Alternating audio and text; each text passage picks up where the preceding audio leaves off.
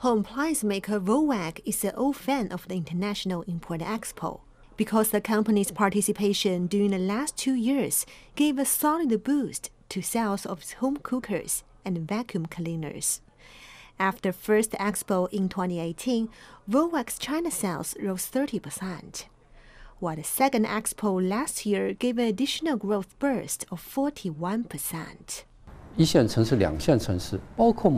standards in China's first and second or even third-tier cities are nearly the same as some Western countries, or even world leaders. We think we can bring China consumption ideas to other countries and help promote our global connections.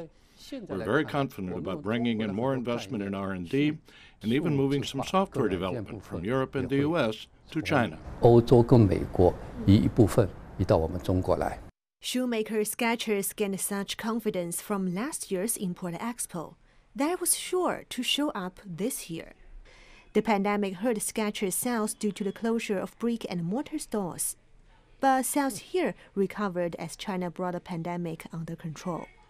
They jumped by double digits year-on-year in the second and third quarters. For consumption brands that depend on good publicity, the Import Expo plays a very important role. With the current COVID-19 impact and the uncertainty of political and economic and globally, I think China market is very important. So for a foreign brand like us, so it's a great opportunity to let everyone to see who Skechers is, and also it's a great opportunity to meet other vendors or to see the latest in the market. Chinese President Xi Jinping raised the concept of dual circulation this year. Domestic and foreign economies working together amid the global economic uncertainties. And holding events like the China International Import Expo is expected to further boost the concept. China has implied that the dual circulation concept is a long-term strategy to sustain growth amid the COVID-19 pandemic and the threat of the rising unilateralism in the global economy.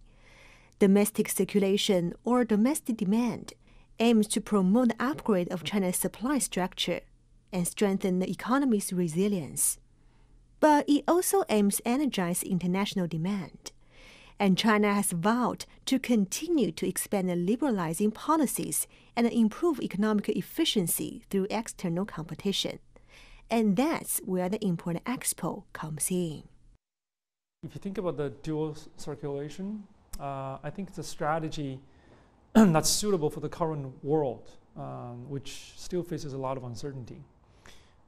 We know that the Chinese economy is recovering well, but also facing some challenges, in part because a lot of regions outside China are still in this containing the virus mode. Nevertheless, Chinese economy is very much integrated with the global economy. And then in that regard, the CIIE, this Import Expo, it's very important.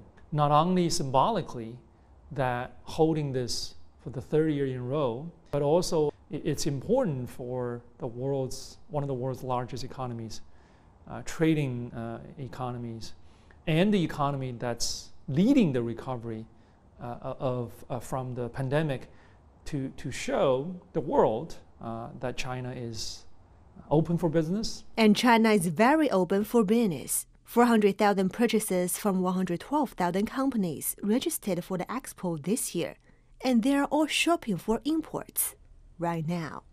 Chen Tong, ICS for CGTN, Shanghai.